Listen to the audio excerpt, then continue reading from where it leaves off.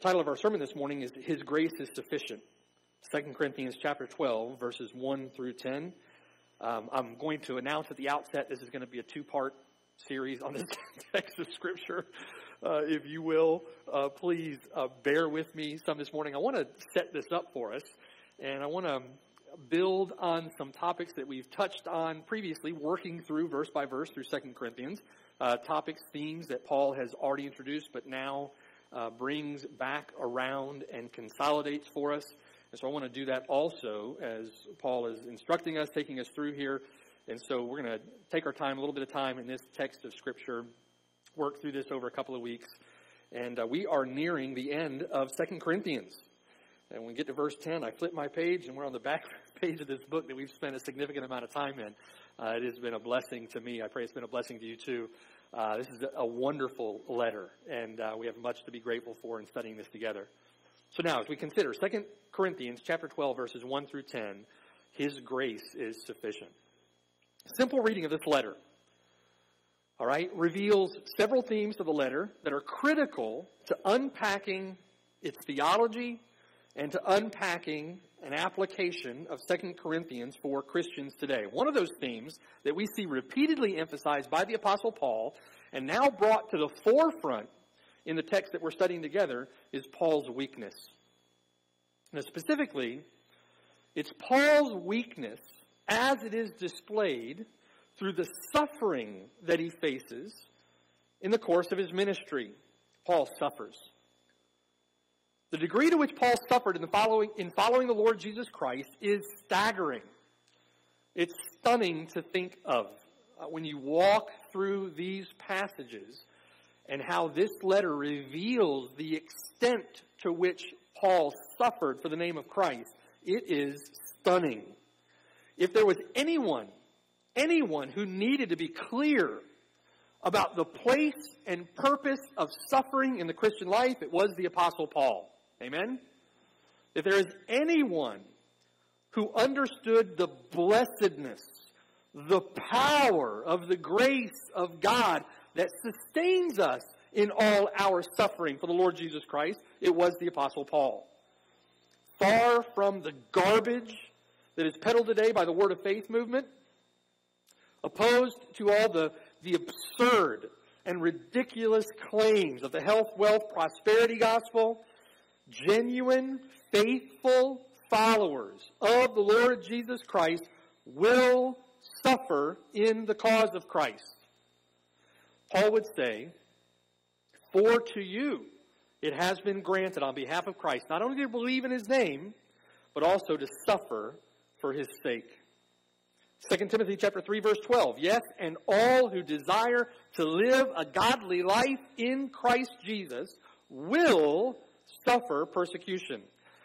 This world's hostility, the world's opposition, is an expected and normal consequence of a godly life. Do you see the connection? Jesus Himself said, "A servant is not greater than his master. If they persecuted me, they will also persecute you."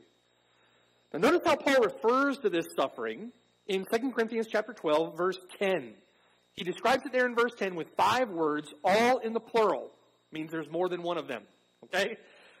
5 words. First is infirmities, reproaches, needs, persecutions, and distresses. Infirmities referring to weakness or a physical incapacity. Paul was physically assaulted. Reproaches, offensive, arrogant insults, shameful mistreatment. In other words, words. Paul was offensively insulted, disrespected, reproached. Needs, physical. The word refers to physical pressure, physical distress, particularly arising from torture. Paul suffered needs that were a result of physical pressure, physical distress. Persecutions. What our understanding of persecution is from the first century, this involved being hunted down to inflict pain or inflict death. Paul was hunted down. Distresses refer to oppressive mental anguish, oppressive trouble. Then he says in verse 10 that these things, these 5 words, this description of his suffering, these things were suffered for Christ's sake. In other words, it wasn't suffering painful bunions, although we may suffer through painful bunions, right? It wasn't suffering through a visit from your mother-in-law. I have a wonderful mother-in-law, I'm just saying. But it's not what he's talking about here. What he's talking about is suffering for Christ's sake, right? For Christ's sake. Jesus said in Mark chapter 13, verse 13, that you will be hated by all for my sake. These hardships are born, then, as a consequence of faithfully serving the Lord. We see that example in the Apostle Paul. The Apostle Paul faithfully serving the Lord Jesus Christ, and then these infirmities, as Paul describes them, that which amalgamates to Paul's weakness, those things are born, they are suffered as a consequence of faithfully serving the Lord Jesus Christ, and Paul understands that. Now, Peter also emphasizes that foundation for our suffering. In 2 Peter chapter 2, verse 21, listen. For to this suffering you were called because, Peter says, Christ also suffered for us, leaving us an example that you should follow in his steps. We should follow in the Lord's steps. 2 Peter chapter 4, verse 1. Therefore, since Christ suffered for us in the flesh, now arm yourselves also with this same mind. For he who has suffered in the flesh has ceased from sin, that he no longer should live the rest of his time in the flesh for the lusts of men, but for the will of God. And the one who lives for the will of God will suffer persecution. When you live fervently for the will of God, you're going to suffer. This wicked world will see to it that you do. Now, Peter also knows that when we suffer for the Lord Jesus Christ, there's a unique and special fellowship that we have with him. Listen to 1 Peter chapter 4, now verse 12, where Peter says, Beloved, do not think it strange concerning the fiery trial which is to try you, as though some strange thing happened to you, but rejoice. Rejoice to the extent that you partake of Christ's sufferings, that when his glory is revealed, you may also be glad with exceeding joy. The joy overtakes the sorrow. Do you see? If you are reproached for the name of Christ, Peter says, blessed are you, for the Spirit of glory and of God rests upon you. Paul understands that. Paul refers to this partaking of Christ's suffering as filling up what is lacking in Christ's afflictions. Now, don't misunderstand what Paul is saying there, right? It's not saying that there's anything left unfinished in the Lord's atoning work. It's not what's being said. The Lord's finished atoning work is that. It's finished. It's complete, right? It is finished. But now, it's said that Christians suffer for his sake. Paul, in ministry, understands that he is suffering for the sake of Christ. We, brothers and sisters, in serving the Lord Jesus Christ, understand that when we face persecution, we're suffering for the sake of the Lord Jesus Christ. The afflictions that his enemies, the Lord's enemies, now pour out against the Lord Jesus Christ are being poured out against his people. That is in that sense that we fill up what is lacking in Christ's afflictions. When we suffer for his sake, Paul calls it the fellowship of his sufferings. Now, that's why the disciples then rejoiced that they had been counted worthy to suffer shame for his name. When the disciples understood this and lived in light of this reality, the disciples then, that joy overcoming, overwhelming sorrow, that joy, they rejoiced that they had been counted worthy to suffer shame for his name. If the Lord Jesus Christ suffered and bled and died for you, then you now count it a privilege, you count it an honor, you count it even a joy to suffer and even bleed or die for him. Right? The Lord Jesus Christ exhibited a matchless, a superlative, an infinite love for his own people by suffering in their place. So now, brother, sister, can you see then how it magnifies the love of God in Christ, how it glorifies the Lord for His people then to follow Him in love, denying themselves the pleasures of this world, denying themselves the comforts of this world, denying themselves, taking up their crosses and following Him even in their suffering.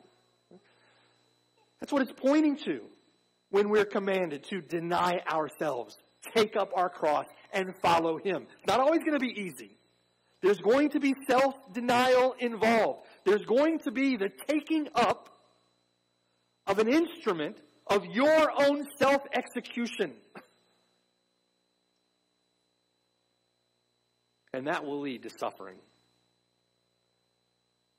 Why would anyone do that? Because it magnifies the love of God in Christ that was shown toward us. It's for His glory. And then, Paul adds this, that if you died in Christ, you died to sin, you died to self, to serve the Lord Jesus Christ, and if you died to sin and self in Him, then your life is hidden with Christ in God. When Christ, who is our life, appears, what happens, brother? What happens, sister? And you also will appear with Him in glory. So as if it wasn't enough to magnify the grace of God in Christ, to magnify the love of God in Christ that has been showed to us, that has been poured out to us in the life and suffering and death and resurrection of the Lord Jesus Christ, as if that wasn't enough, God then promises us glory with Him. Our light affliction, which is but for a moment, is working for us a far more exceeding and eternal weight of glory. Why wouldn't we? Why wouldn't we step out in wholehearted devotion to serve the Lord despite the suffering, despite the opposition, despite the persecution? Matthew 5:11, the Lord says, "Blessed are you when they revile and persecute you and say all kinds of evil against you falsely for my sake. Rejoice in it.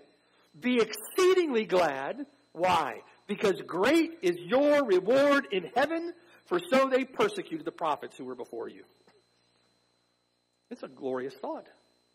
A place and purpose of suffering in the Christian life. And Paul says it's a price worthy to be paid. A cost worthy to be counted. Now, Paul certainly has the right perspective on his suffering.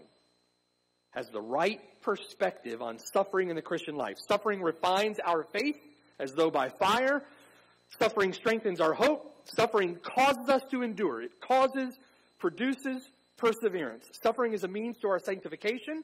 Suffering builds our character. Suffering conforms us into the image of our Lord and Savior Jesus Christ. Suffering endured by faith is suffering in fellowship with the Lord, in fellowship with Him in His suffering. And that suffering glorifies the Lord, produces an eternal weight of glory for His people in Him. Now bear in mind, as we consider this, that our suffering produces absolutely no righteousness on our own. Our suffering produces absolutely nothing worthy of merit. Christ's suffering was the price of our redemption, and that price was paid in full by the Lord Jesus Christ. His perfect righteousness is all we need to have right standing with God. That was that glorious reality that motivated Paul to say, "What things were gain to me, these I have counted loss for Christ." Right? Like understanding these truths, these realities. This is the Word of God, amen? This is the truth of God. If you're in Christ, this is true for you. Understanding this, isn't it entirely reasonable? Isn't it wondrously expected then that we would count all things lost with Paul for Christ.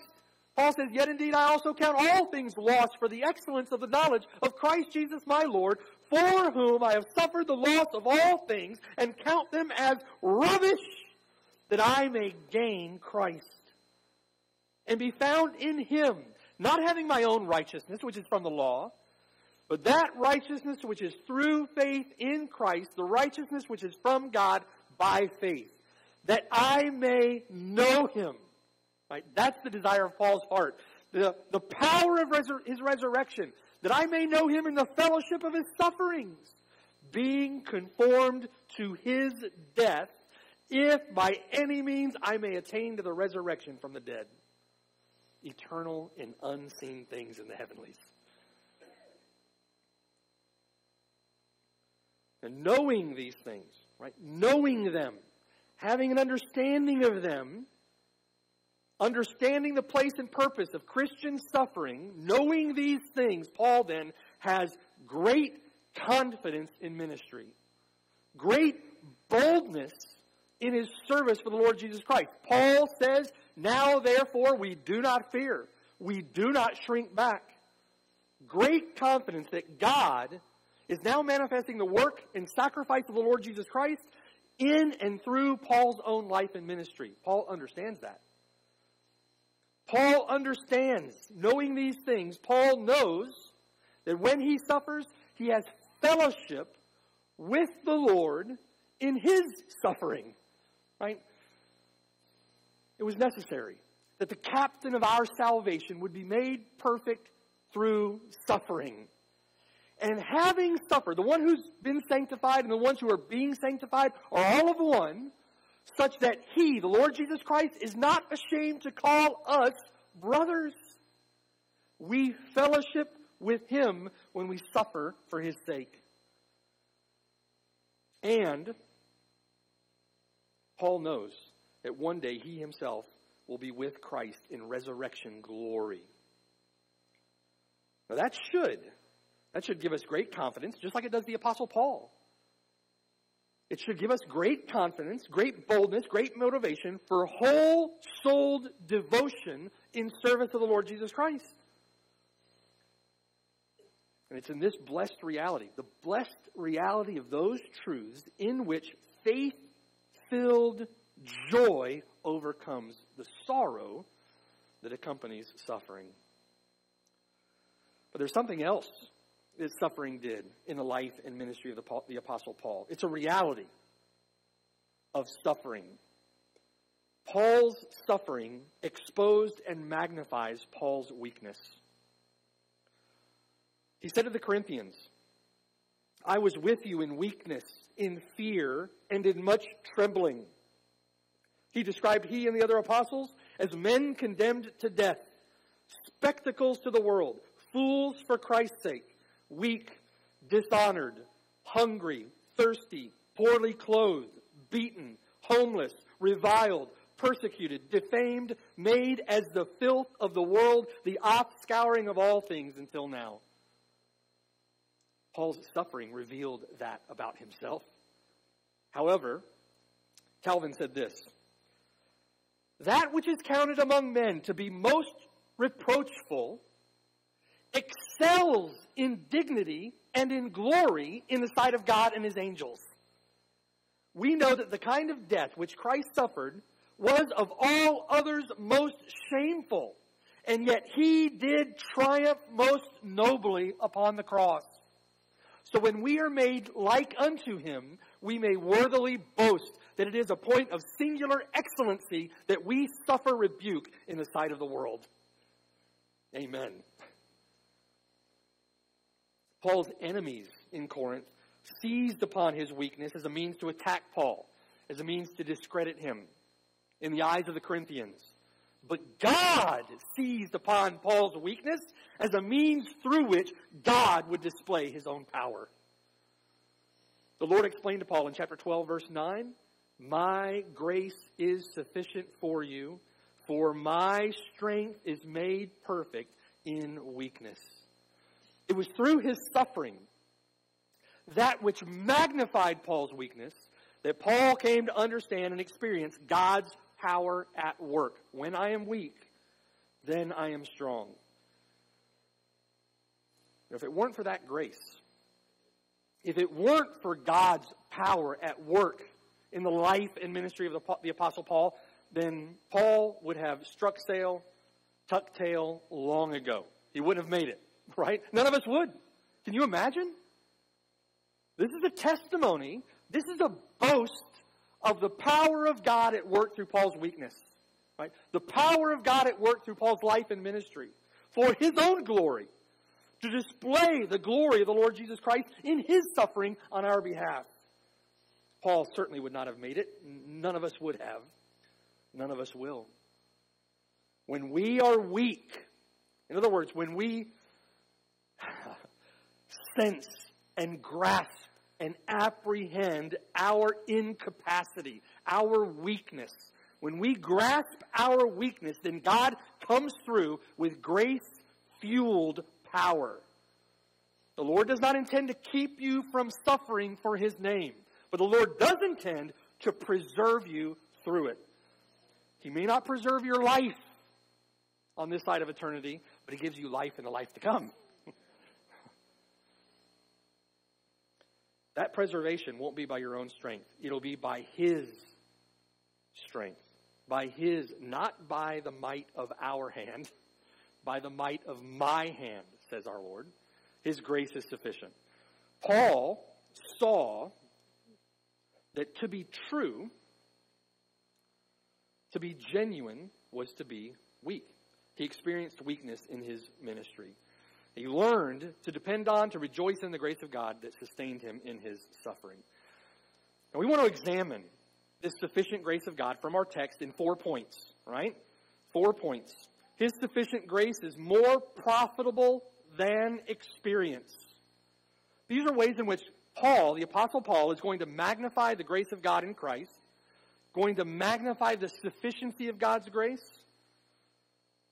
His sufficient grace is more profitable than experience, verses 1 through 4. His sufficient grace is more valuable than reputation, more powerful through pain, and most evident through weakness. Paul refuses to boast according to the flesh the way the false teachers are boasting.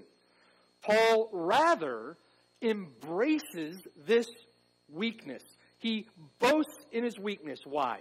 That the power of Christ may remain on me, may be seen in me, may be experienced by me in life and ministry. The grace of God, through which Paul experiences the power of Christ upon him, is more profitable than experience, more valuable than reputation, more powerful through pain, most evident through weakness. Now consider with me point 1, his sufficient grace is more profitable than experience. Verse 1. Paul begins by saying, "It is doubtless not profitable for me to boast." In other words, there is nothing here to be gained by boasting. Paul has decided that it would be more harmful for the Corinthians if he doesn't boast, and so Paul here is compelled. Chapter 12, verse 11, they compelled him to boast. He is compelled, and so for the sake of the Corinthians now, he continues his fool speech that he began in chapter 11, verse 22, and Paul continues to boast in his fool's speech, as it has been called. Paul is answering the fools here in Corinth according to their folly. He's endeavored now to continue his boast in order to, 1, rebuke and silence the proud boasting of the false teachers. He's going to do that with his own example in ministry. And then 2, he's going to contrast, in the eyes of the Corinthians, he's going to contrast the self-serving work of those ministers of Satan in Corinth with his own labor of love for the church at Corinth. So Paul continues now his fool's speech. "It is doubtless not profitable for me to boast." Paul then says, "I will now come then to visions and revelations of the Lord." Not all visions are revelations. Not all revelations are visions, right? Paul actually lived in a day where revelation was being given, new revelation by God given to the apostles. Why would Paul take up this topic? It's likely that this is an area in which the false teachers were also boasting. That was common at that point in time. The Corinthians had already been rebuked for it. We have to remember that Paul was living at a time, serving the church at a time, when new revelation was actually being given. Miraculous spiritual gifts were on display, attesting to the veracity of the apostles' preaching and teaching. The Corinthians themselves have been rebuked for abuses in this area. So now Paul finds himself having to respond to liars who are once again using claims to these supernatural sign gifts in order to manipulate and persuade gullible Corinthians. So what then does Paul do? Well, in our day today, we would just refute charismaniacs with the Word of God. And that's how we would do it. We'd go to the Word of God to refute them. Gibberish is not a biblical language. The canon is closed. New revelation is not being given, and so on, right? Refute charismaniacs from the Word of God. But what does Paul do in his day when true apostles were being given new revelation? He's in a different context, isn't he? Paul begins this refutation, this answering of the false teaching fools in Corinth according to their folly. He begins by relating a supernatural experience of his own. And then he puts that experience in proper perspective by how he refers to it, by how he handles it. Let's look at that. Paul's had many of these experiences, by the way, right? Many of them. Not the least of which was his own conversion on the road to Damascus, right? What a miraculous, supernatural occurrence, seeing the risen Lord on the road to Damascus. After that, Paul has had many of these experiences. Paul narrows his dialogue here to one of those. Speaks of only one, verse 2. I know a man in Christ who 14 years ago, this is in a silent period near the beginning of Paul's converted life, right? He gets converted on the road to Damascus. There's this gap in the history, so to speak, that Scripture is relatively silent about what Paul was going through. It's during this time that Paul has this experience. 14 years ago, a long time ago, right? Paul says in verse 2, whether in the body I do not know, or whether out of the body I do not know, God knows. But such a one was caught up. The word means raptured. Right? That's where we get that word from. He was caught up to the third heaven. Verse 4 calls it paradise. We know that that's referring to heaven. Right? We have the sky above us. We have the space where the planets are located, the stars are located. And then we have the third heaven, the heavenlies. That's referred to as paradise, the garden of God, so to speak, verse 4. Now, notice that he doesn't describe himself as an apostle. I know an apostle who 14 years, no. Doesn't describe himself as a super Christian. Remember, the false teachers are describing themselves as apostles. Matter of fact, they're describing themselves as super apostles, the most eminent of the apostles. And how does Paul describe himself? I know a man in Christ. Right?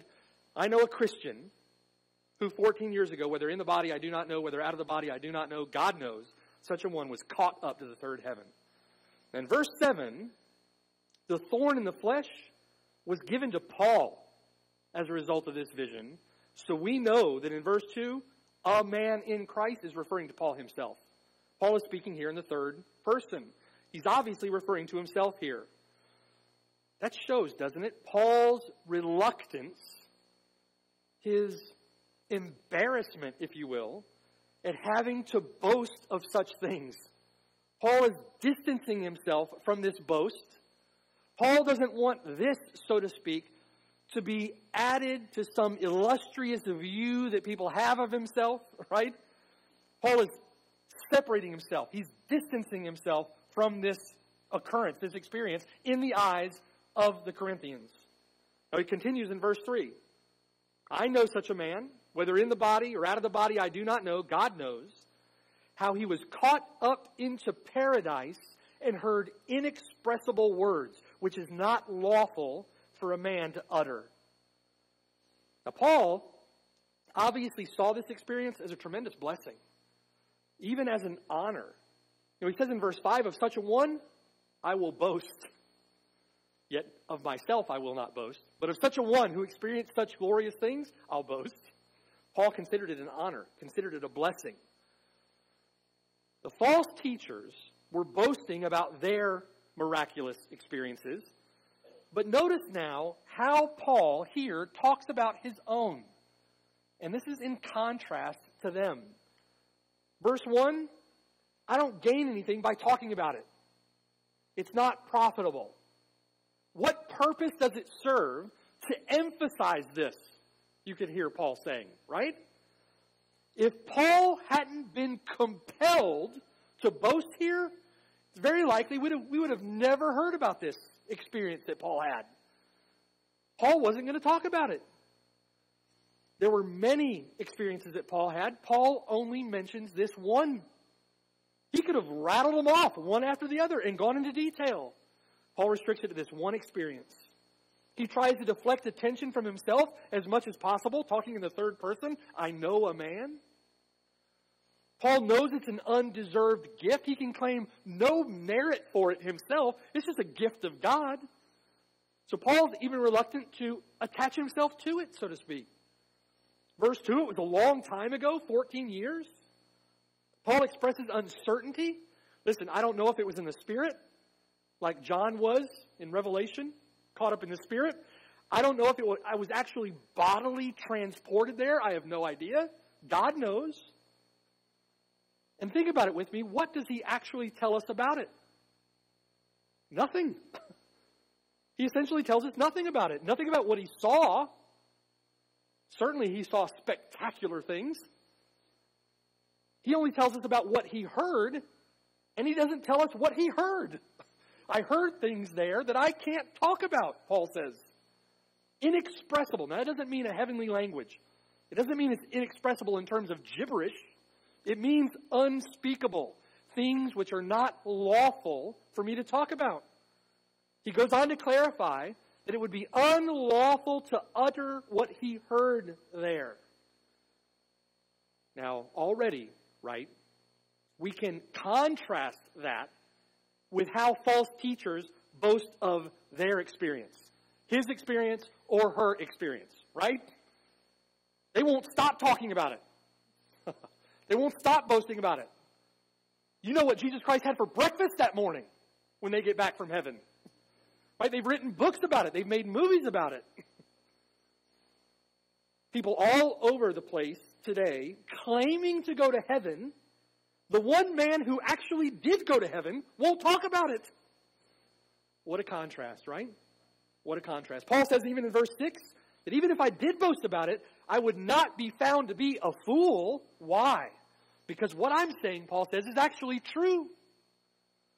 How many have come along, these liars? They're either liars or they are desperately deceived themselves, thinking that somehow some imagination they've drummed up in their head has been some heavenly visitation.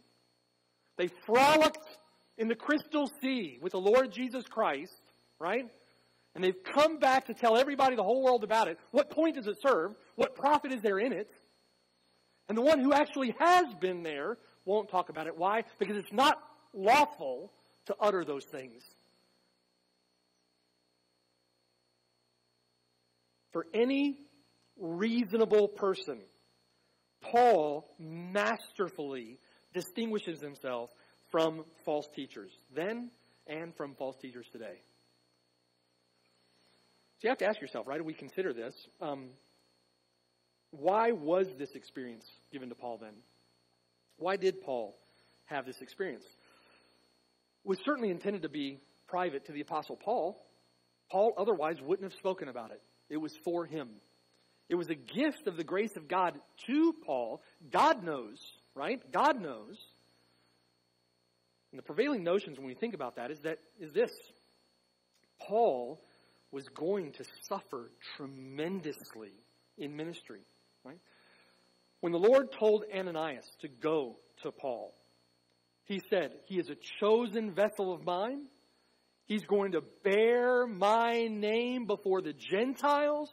And the Lord says, I will show him how many things he's going to suffer for my name's sake, right?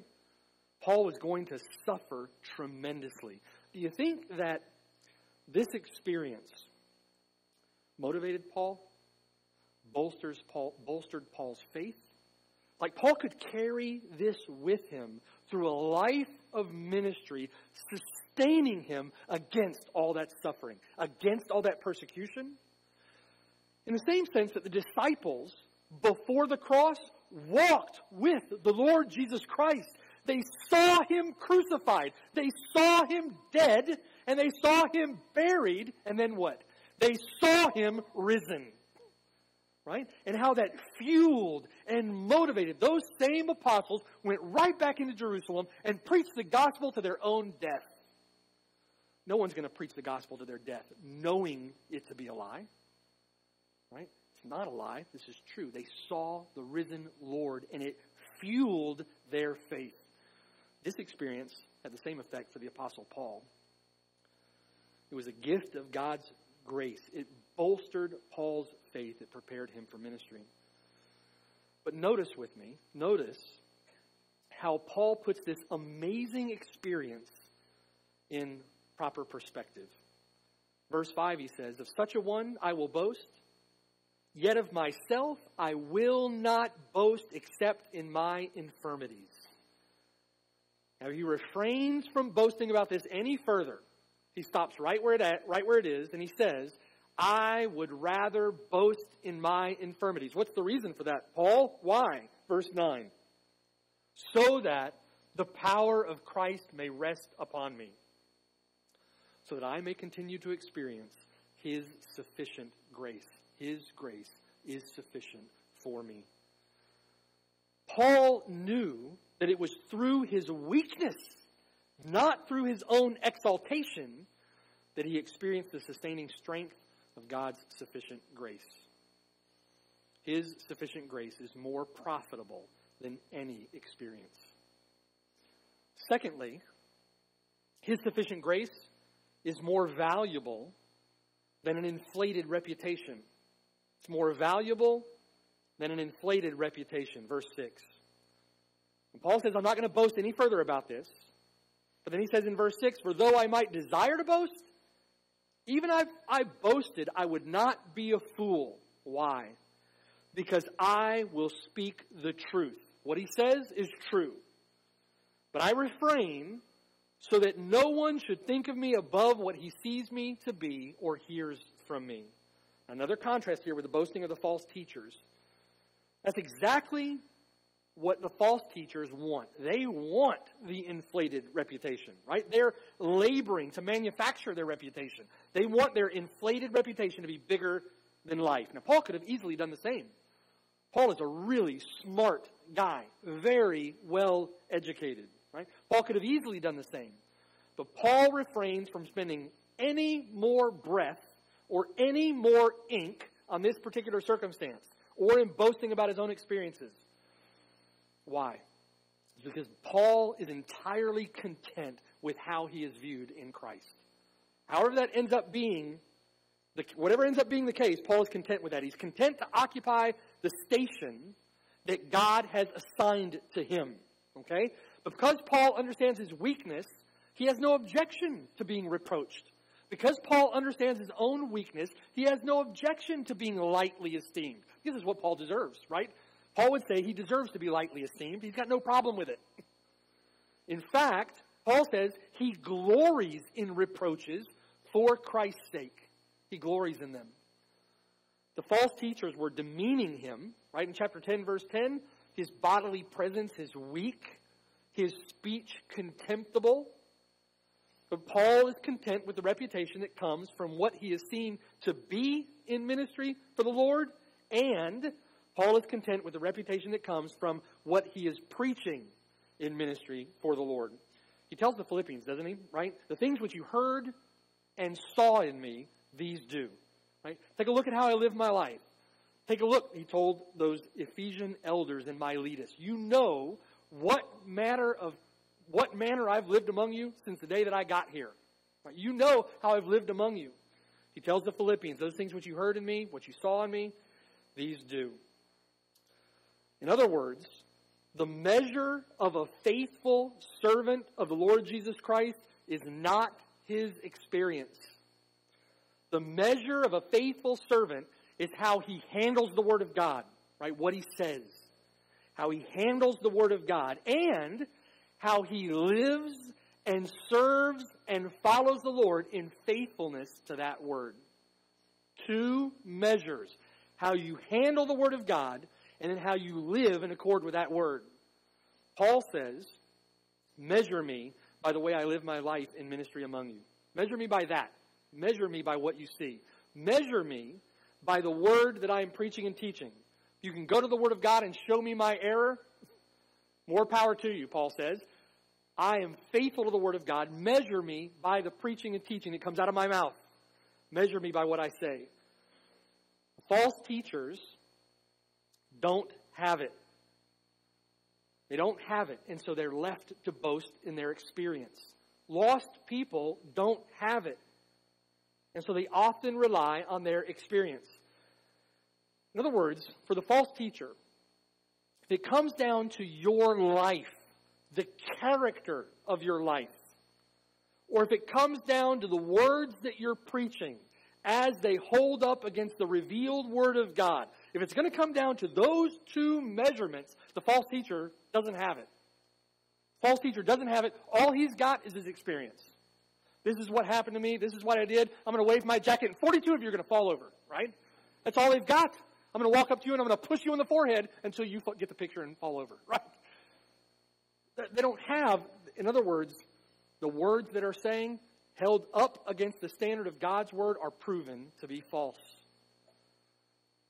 The life, the character of a false teacher is in accord with their rotten theology. And that becomes evident to anyone reasonable, right? They don't have it. So what do? They rely on their experience. Lost people, maybe you've been guilty of this before.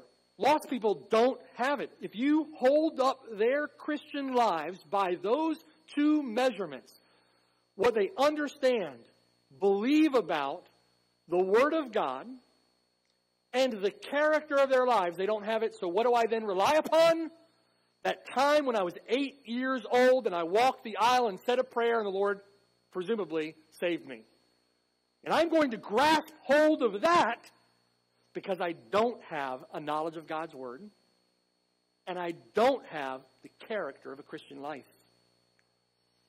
Brother and I were out witnessing yesterday. That was exactly the case. Dogmatically holding to an experience early in life where they claimed to have been saved and yet do not possess character of a Christian life. Don't possess holy, Spirit-wrought holiness in their lives. They don't know the Word of God. So what do? They rely on their experience. Don't be duped by that. Don't fall into that deception. The measurement of faithfulness of the Lord Jesus Christ is how we handle the Word of God and the fruit of that, the fruit of the Spirit in our lives. Paul won't boast in his experience for the sake of inflating his own reputation. He won't talk about it. He sees no profit in it. Why? The grace of God, the strength of God, the power of God is magnified in Paul's weakness. Why inflate my own reputation when the power of God, the strength of God, the grace of God is at work in my weakness? Paul says in verse 10, I then take pleasure in reproaches for Christ's sake, for when I am weak, then I am strong. That power that Paul experienced in ministry as a gift of God's grace was far more important than boosting his own reputation. It's only when Paul's weak. It's only when Paul is persecuted, when he's insulted, attacked, humiliated, poor, physically spent, that God's power comes in sustaining grace and Paul can say, I am strong. Now, Paul knows that to commend himself in anything else is not only foolish, it's also false. It doesn't line up with reality. This is why all boasting in the flesh is excluded. All boasting in the flesh is excluded. All true strength, all true power is a gift of God's grace. True strength, true power to live the Christian life is a gift of God's grace. If you're relying upon your own strength or on your own power, you're going to find out how weak and decrepit that is. What does it look like to rely upon your own strength, your own power? Not to pray. To not put yourself in dependence upon Him. To not read His Word. You obviously think that you don't need it. not put yourself under the preaching and teaching of God's word? You obviously believe yourself to be fine without it. What does it look like to rely upon your own strength? To not commune in fellowship with God's people? You obviously must think that you don't need that as a means of grace. To refuse to obey Him? You obviously don't think that you need those means of grace. The power that Paul experienced in ministry is a gift of God's grace. The power that will overcome sin in your life is a gift of God's grace. The power that will compel you in Christ to go out for Him in the cause of Christ will be a power that does not originate from within you. It will be a gift of God's grace. That's why all boasting in the flesh is excluded. All true strength, all true power is a gift from God. It is sufficient for all our labors. It is sufficient for all our difficulties. It is sufficient for every moment of our Christian lives, every moment of ministry. God's power is mightier than any emissary of Satan. God's power at work through you is mightier than any weakness you face, more meaningful than any vision. God's grace isn't merely sufficient for Paul to endure weakness. God's grace is sufficient to overcome it for His own sake. God's grace is sufficient for Paul to carry out his ministry, for you to carry out your ministry to the ends for which God has determined it. You don't have to have that fatalistic, negative, sinful mindset that, well, you know, we're all sinners. I'm doing the best I can. No, His grace is sufficient. And it's sufficient for you to be faithful in the ministry that God has called you to the end for which God has determined it. God's grace is sufficient. We'll look at the rest of our text next week. And consider with me then, in the experience of the Apostle Paul, that weakness isn't a hindrance to being faithful in serving the Lord. Right? Weakness is a prerequisite to being faithful in serving the Lord. Don't rely on some past experience. The measure of your faithfulness in serving the Lord is what you're doing for Him now. How you are living for the Lord Jesus Christ. What you are doing and what you are saying. The words of God that come out of your mouth, right? How you know, how you handle the Word of God. How are you serving the Lord now? Paul says, imitate me as I imitate Christ.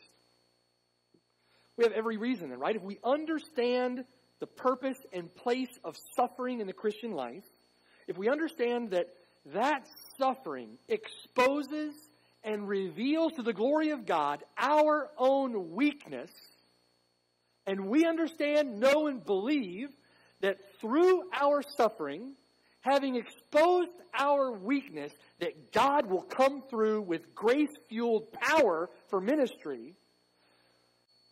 Can you see how foolish it is for us to shrink back in our service to Him?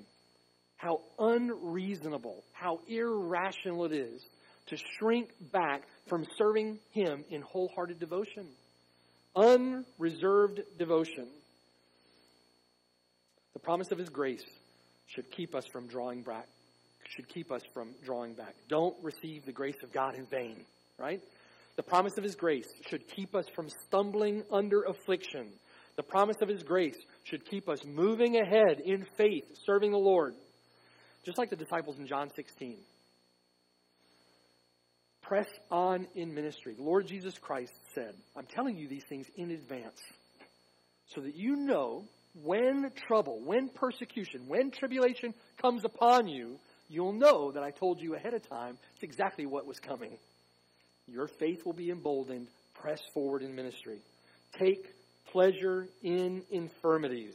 Take pleasure in reproaches for Christ's sake. Here in our text, just like Paul in chapters 8 and 9, drawing our attention to the grace of God that was poured out on the Macedonians, right? Paul here in our text draws our attention now to the grace of God that is poured out on the Apostle Paul. And he says, imitate me as I imitate Christ. By faith in Christ, his grace is available to you as well. Amen? All praise, honor, and glory to the one who lavishes such grace upon us. Let's pray.